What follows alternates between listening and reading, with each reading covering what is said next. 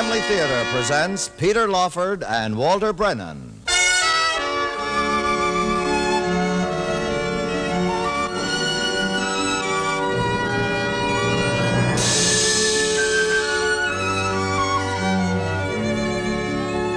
From Hollywood, the Mutual Network, in cooperation with Family Theater, presents West of the Pecos, starring Peter Lawford.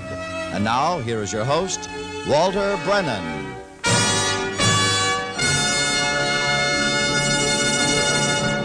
Thank you, Tony Lafrano. Family Theater's only purpose is to bring to everyone's attention a practice that must become an important part of our lives if we are to win peace for ourselves, peace for our families, and peace for the world. Family Theater urges you to pray.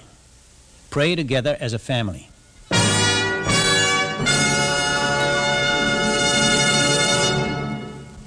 And now to our transcribed drama, West of the Pecos, starring Peter Lawford as Mr. Smythe.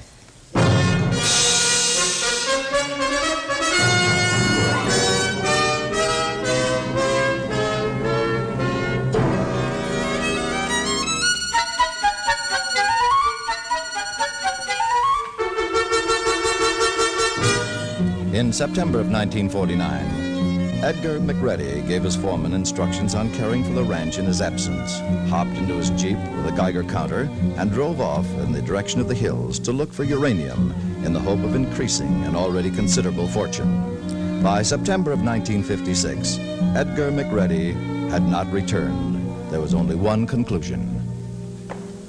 He has indubitably passed beyond this vale of tears. Dead? In a word, dead, yes. But I say, how does all this concern me, Mr. Tuppence? I'm coming to that, old chap. I have here before me this letter from Marcus and Shea, attorneys at law in a place called Flagstaff, Arizona. They inform me that the said Edgar McCready, having been declared legally dead, a careful search was made for any heirs he might have had. It seems that you, Mr. Smythe, are the sole heir. I? You. But a cattle ranch? Oh, much more than just a cattle ranch, Mr. Smythe. According to this, you should be quite a celebrity. It seems that you will be one of the few men in America who actually owns a village. Did you say a village? Some error in property recording. Something to do with an old Spanish grant, I believe. But it seems a village known as Bitter Wells is located on the ranch.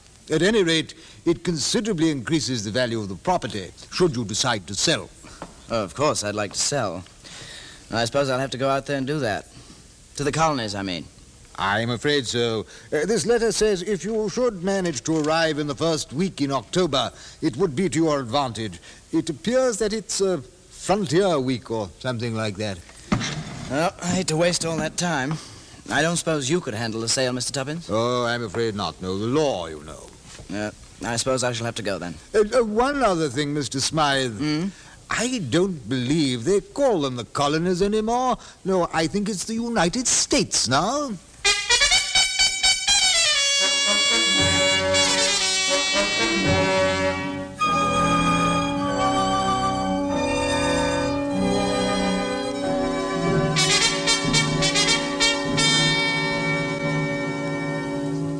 I wish I could tell you, Maury. Well, if you can't, who can? Now, as far as I can see, there just isn't any way out. Most of this land was originally homesteaded. Now we find out that nobody had any right to homestead it. Legally, it belongs to this fellow, Leslie Smythe. Smythe. But if a man paid cash for his It own... would be just his hard luck. Apparently, there just aren't any clear titles. Well, this is a fine time to find out about it. It just naturally wouldn't come out unless somebody looked into the matter. And Edgar McReady being declared legally dead, the courts just had to look into his titles and such. Oh, it's Maud. Well, it sure doesn't seem right. Well, possession's 9 points of the law, but it's pretty hard to make it stick. Maury, that radio of yours, is it working? Hello, Maud. Turn it on. Oh, hello, Frank. Hello, Maud. What's so important about the radio? You'll see, you'll see. Frank, anything new? No way out, if that's what you mean. He owns us lock, stock, and barrel. Oh, dear. What's so important about the radio? There. You see, I was listening to the news over at my dress shop, you know. Well, you'll see. Not a matter of the interest being there. The interest is there, and the gate receipts for the PCL are evidence of that. The idea of the majors moving west is at least no longer thought of as a crazy idea. And now, as I promised earlier in the program, an exclusive interview recorded at the boat with a man whose name is making news both in this country and in the British Isles, Mr. Leslie Smythe, the new Baron of Bitter Well. Well, this is it. Mr. Smythe, most Americans have heard of the late Edgar McCready and of his fabulous ranch. Would you mind telling us your relationship with the late Mr. McCready? Not at all. I'm the son of his half-brother. A nephew, you might say. Though I wasn't even aware of it till recently. Oh, he wasn't even aware of it. Some big-mouth lawyer. No, Maury. And I suppose you've heard that in addition to inheriting one of the wealthiest cattle ranches in America, you've also fallen heir to a town of some 6,000 people, in a manner of speaking. I suppose you've done a little research to sort of familiarize yourself with the western United States since you came into your inheritance? As a matter of fact, I haven't, no. My work, you see, I'm a professor of European history. Oh, yes. It's kept me pretty much involved with the history of another part of the world. But I think I know what to expect. I used to go to the cinema quite often. Up until the war, you know. The, war? Well, the Nazis, you know. I believe you people were in it. We were. I haven't been to the cinema much since then, but I remember a couple of pictures about the West. One with Walter Brennan and some chap, let's see, Cooper or Duper, something like that. Well, you might be in for some surprises, Mr. Smythe. Can you give us a general idea of your plans? Only to say that I have made them. I intend disposing of the city in a manner I expect in the long run will be tremendously profitable to me. But then perhaps this isn't the time or the place in which to discuss it. Well, thank you very much, Professor Leslie Smythe. Nah, shut that off. What'd you do that for? I've heard enough. That stuffed shirt. Tremendously profitable to me. Huh? Well, you heard what he said. You mean that business about disposing of the city? Yes. Oh, my, sounds bad. Real bad, doesn't it? 10 years I spent building up this drugstore, thinking it was mine. Now, I tell you, it's not fair. It's just not fair for some dude to come in and sell it right out from under me. Yeah. Well, what about me? Yes, what about Maud? Yeah. She spent a good deal of time building up her dress shop clientele, too, you know. Matter of fact, who in this town hasn't? You haven't. A lawyer just about carries his office around in his hat. And all my clients? Oh, well, that's true, yes. When we go bust, you go bust, too. And pray tell me, will you, what am I going to be the mayor of when Smythe, and I quote, disposes of this town? That's true. Well, now, I'm just going to leave you boys to muddle things over. I'm going to try to drum up a little last-minute business for myself. Yes, all right. And let me know if you come up with anything, you know, a sort of a legal out, huh, Frank? You know, Not likely, Maud. Yeah, well. Yes. I halfway wish he hadn't come in. Huh? And told us about the radio interview. I think maybe we'd have been happier not knowing. Oh, I don't know. Just 'cause we got no ideas doesn't mean we won't get one. Or that maybe somebody else in town hasn't got one. Well, if anybody's got a plan, I wish he'd come forward before the owner shows. Well, I think I'll just mosey around a little bit, talk with a few people. I'll see you later, Murray.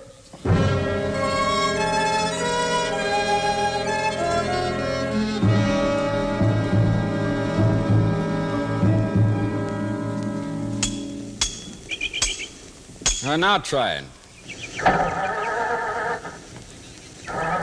That's enough. That's enough. Hold it. Hold it. Sometimes it goes and sometimes it doesn't. Well, sounds like generator trouble to me. Yeah, to me too. Look, Jeannie, if you can leave it for a few hours. Yeah, I guess I'll have to. Can't push it to work and back, you know. And you'll have to have it in good running condition for the exodus. You mean when McCready's heir gets here? Oh, you heard the broadcast? Yeah. We heard it. He said he was going to dispose of Bitter Wells. I wish I knew what he meant by that. He owns the real estate. He's going to sell it. What else could he mean? It's cut and dried. Jeannie, a new generator will run you about, $9. Okay? Okay. Sounds like a wholesale price. It is. You know, I wish I hadn't spent all that money for my Frontier Week costumes. I guess there won't be much sense in holding it this year. Nope, guess not. Remember that interview? The only thing the guy knows about the West is what he's seen in the movies. He probably thinks that was real. What picture was it he said he remembered? Oh, the one with Gary Cooper and Walter Brennan. Yeah. That would be the Westerner. One about Judge Roy Bean. The law west of the Pecos. Well, that's all. Well, what's up, Mayor? Say, Eric, how many people would you say we could get into the high school auditorium? Well, 500 or 600, maybe. Why? Well, maybe with a few loudspeakers outside, maybe it'd work. What would work? I'm going to make a speech tonight, and I'm going to set up a special committee for Frontier Week. For this year? Right on the schedule. Yeah, but I thought you were going to call it off. I changed my mind. In fact, I think Bitter Wells will have a Frontier Week this year like we've never had before.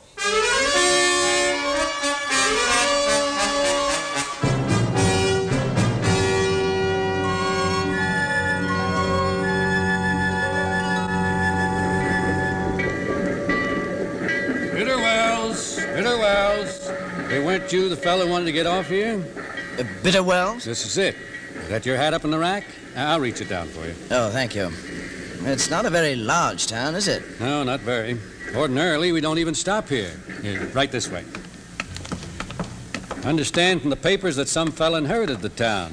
Turned out when they looked up the papers on some ranch, the town happened to be right in the middle of it. Yes, I know. Here, I'll get that door open for you. Things seem a little lively here today. It's your first trip west? Yes, that's right. The shooting. I thought so. You don't sound like you come from this part of the country. The shooting, you don't suppose some bandit... probably celebrating Whiskerino Week. Whiskerino? Yeah, friend, we got a schedule to keep. I beg your pardon? You're holding up the train, if you don't mind. Yes, of course. I'm sorry. Thank you. My luggage. Be at the station here. Good luck. Thank you. I think I may need it. Well...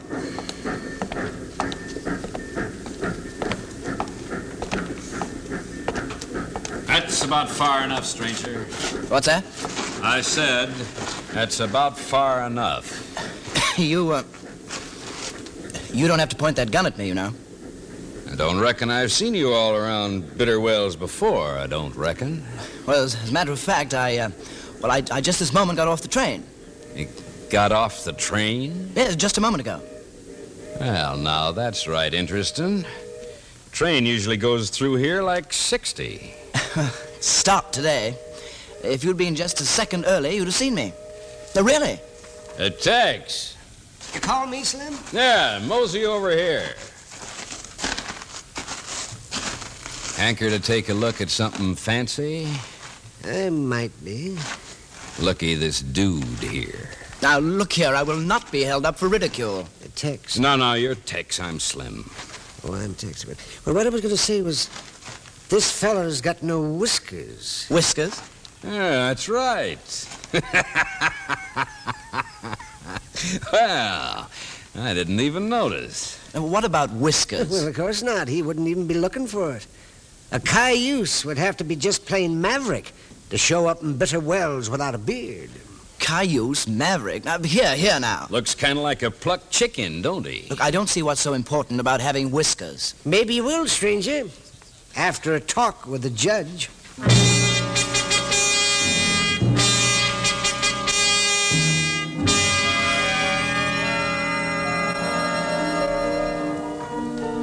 Now, look here, just call me Your Honor. You call this saloon a court of law? Well, good enough for my grandpop.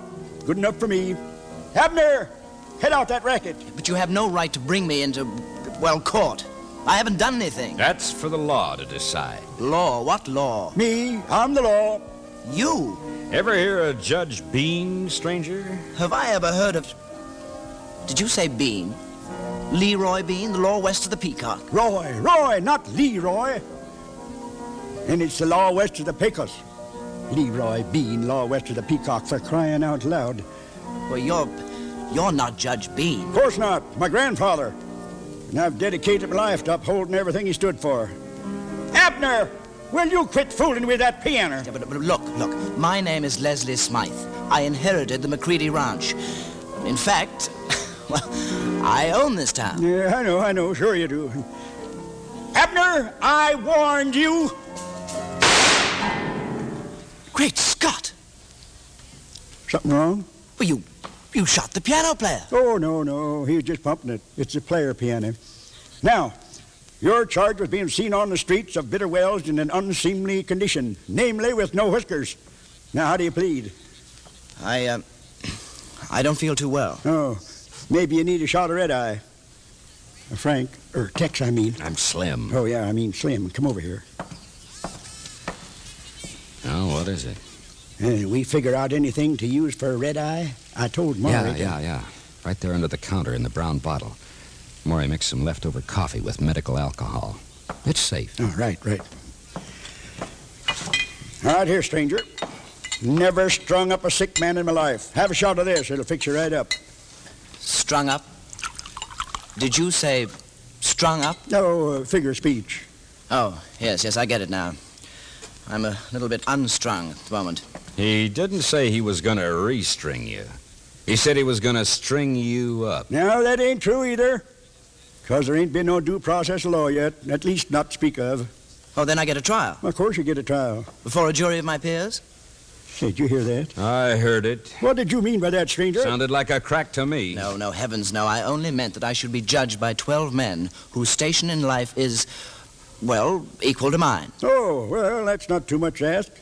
Tex. Slim. Oh, yeah, Slim, yeah. Go out and see if you can find 12 men whose station in life is just like the strangers here.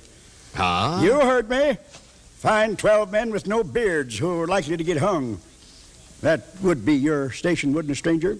But you said a trial. You're getting it. This here's your trial. Now drink up, before we have to hang you twice. Once for criminal waste. You mean this stuff? Yeah, that's right. Take it. Down the hatch, bottoms up. Well, a little sherry. You ain't gonna compound a felony by making me drink alone. Oh, indeed not. Well, here goes. Hey, wait a minute. I wouldn't let that touch my teeth if I was you. Oh, here goes. Poor fella. Must have a weak constitution. They don't make him as strong as they used to. Well, that was quite strong enough, thank you. I meant the men, not the red-eye. You don't seem to be drinking yours, Judge. Oh, I don't? Oh, well, it's a little early in the morning for me. Now, how do you plead? Well, Judge Bean, Your Honor, I appeal to your sense of decency. After all, I am a stranger in town. Is that true, Tex? Slim. Oh. It's true, Your Honor. And I assure you that I'll grow a beard just as soon as I can. Far be it from me to go against the mores of your community. And I assure you that I meant no harm. I don't suppose you did. I know your sense of fair play will... Are you trying to say that you throw yourself on the mercy of this here now court? Yes, Your Honor. All right, fair enough. 60 days on bread and water. Slim, take the prisoner to the stockade. I throw myself on the mercy of the court and you give me 60 days on bread and water? Well, it's inhuman. 60 days, stranger. And if you haven't got a beard down to your collar when you get out of there, we'll hang you.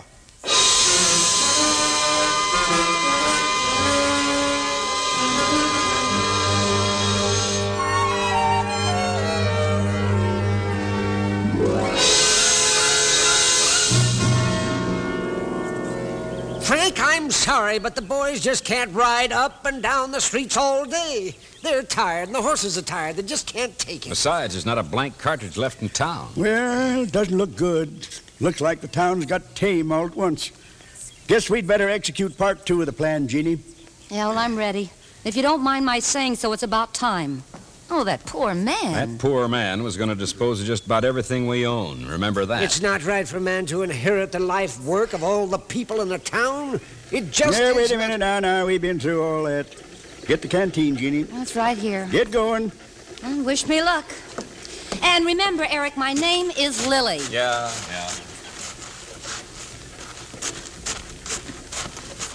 Howdy, stranger. Huh? Oh, hello, miss. You look a little warm. I'm going to get a good deal warmer, I'm afraid. You'd think a town this size would have an indoor jail, wouldn't you? I brought you some water. Water? Mm-hmm. Think we can get the canteen through the stakes? Oh, I think so, yes. Yeah. Oh, that does it. Yeah. Whew. Oh, that's good. You know, this is the first nice thing that's happened to me in Bitter Wells. Have they been a little rough on you? Well, I thought they were going to hang me for a while. They still may. And the irony of the whole thing is, I own the town. It's part of the McCready Ranch, you know. Do you want this canteen back? Oh, no, you can keep it.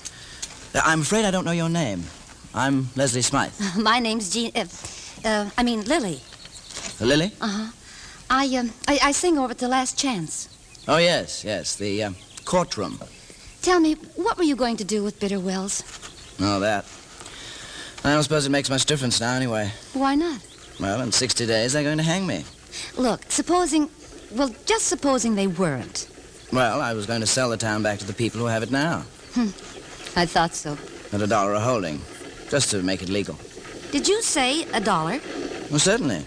I thought it might be wise for a rancher to have the goodwill of his neighbors. Look, Mr. Smythe, this all isn't real. Huh? Well, doesn't it strike you as being a little, a little too wild and woolly? Woolly? Uh-huh. Well, about that I don't know, but I had imagined the West would have been tamed a little since... Oh, trying to make up with my girl, huh? Oh, Eric. Keep out of this, Lily. But look, Mr. Smythe was Lily, I'll deal with you later. Better play it straight, Lily. Better, Lil. All right. But you'll just make matters worse. What's this all about? How could matters possibly be worse? I'm gonna drill this varmint here and now. Stand aside. Hold on now, Slim. If there's any shooting to be done here, I'll do it. But you see him, Judge. Making eyes at my girl. I was not making eyes. She merely gave me a tin of water. Aha! And giving him keepsakes. Oh, will you two listen to me for just a minute? Yeah, later on. Now, will you please keep out of this? Now, where was I? Oh, yeah. Like I said, I'm gonna drill this varmint here and now. Pronto. Yeah, but the code of the West. They're not armed, you know. And like I said, I'll do all the shooting. Besides, he's right. Can't shoot a man who's unarmed. But Lily was making eyes at him. I thought better of you than this, Lily. Nuts. She wasn't making eyes at me. All she did was... You keep quiet, you. Lily, go on back to work. Slim, you go somewhere and cool off. I want to talk to this here low-down varmint. But, Mayor, look... But he was... It's my ruling. Oh, all right. I reckon. You too, Lily. Oh... Your Honor, I was not making eyes at Miss Lily, and all she was doing for me was to give me a little water. I assure you... I know. Now listen to me. If Tex shoots you... Slim. Oh, yeah. Excuse me, I meant Slim. If he shoots you, I'll have to hang him. And I don't want to do that because he's the best sheriff I ever had, you understand? No. So the only way out that I can see is to turn you loose. Turn me loose? That's what I said. But if you ever come within 100 miles of Bitter Wells again, well, you'll be at your own risk, you understand that? Yes, I understand. Now, I'm unlocking this here stockade gate. There'll be a train through here in about an hour. Station master will flag it for you, and I'll keep, what's his name, away from the depot when you're gone. Well, come on. Oh, wait. What about Miss Lily? Won't this be a blot on her escutcheon? How's that again? Her reputation. Oh.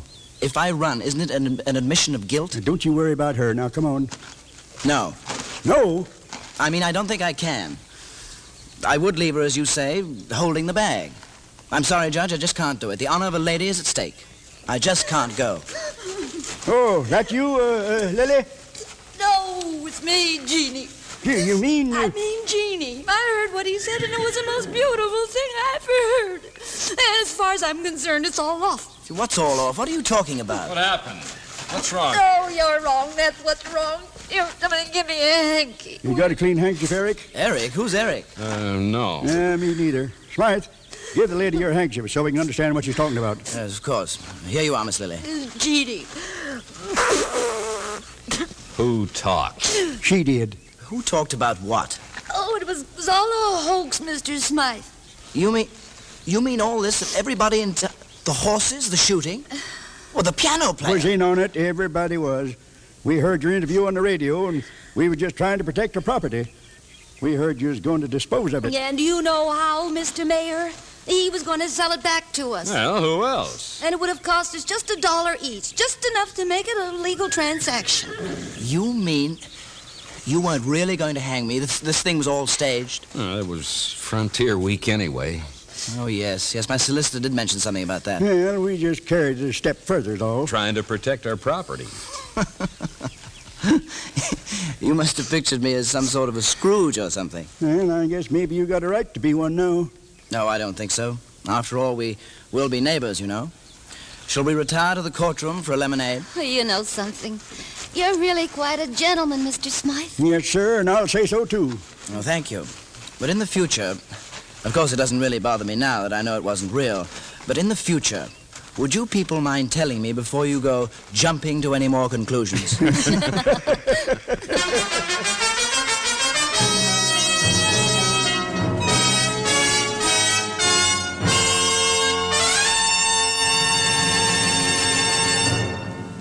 This is Walter Brennan again. We might all ask ourselves from time to time the question, who am I? Oh, I don't mean American or French or Dutch or even narrowing it down to a doctor or a banker or a housewife. I mean more basically, who am I to the one who made me? Am I the one who was born blind but who recognizes the voice of God in every sound that I hear? Am I the one who couldn't finish high school but who has labored long hours to support my wife and children? Am I the one whose name never appeared in the public registry, but whose charity is known to everyone in the community? Who am I? I am the product of God's hand, the perfect reproduction of what He wanted me to be. I might not be just what I would want myself to be, perfect in every respect, but physically I am exactly as God wanted me to be. And once I have received this gift of life from God's hand, then I must use it and develop it so that I can give myself back to Him just the way He wants me back. My work is cut out for me by my state in life and my field of employment. What kind of work I do is incidental, but how I do it is the main thing. Now, if I do my best and an honest day's work, whether it be at a desk, at a lathe, or at the bedside of the sick, then I am living part of my life as I should. The other part, my state in life, will usually be determined by the position I hold in the family, whether father, mother, or child. And if I cooperate to make my family the perfect family, full of understanding, kindness, and cooperation, then I will be developing the other part of my life. No matter whether I am working to support a family or working to unite a family, I must always remember that I am not alone in this. The God who made me knows who I am and cares who I am, and He will help me if I ask through prayer, and especially through family prayer, remembering that the family that prays together stays together.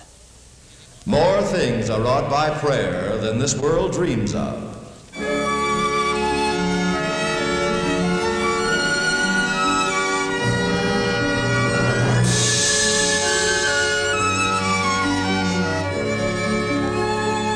From Hollywood, Family Theater has brought you transcribed West of the Pecos, starring Peter Lawford. Walter Brennan was your host. Others in our cast were Ralph Moody, Howard Culver, Gigi Pearson, Ben Wright, Howard McNear, and Jason Johnson. The script was written and directed for Family Theater by Robert Hugh O'Sullivan, with music composed and conducted by Harry Zimmerman. This series of Family Theater broadcasts is made possible by the thousands of you who feel the need for this type of program, by the Mutual Network, which has responded to this need, and by the hundreds of stars of stage, screen, and radio who give so unselfishly of their time and talent to appear on our Family Theater stage. To them and to you, our humble thanks. This is Tony Lafrano expressing the wish of Family Theater that the blessing of God may be upon you and your home, and inviting you to join us next week when Family Theater will present No Comment, starring Betty Lynn. Join us, won't you?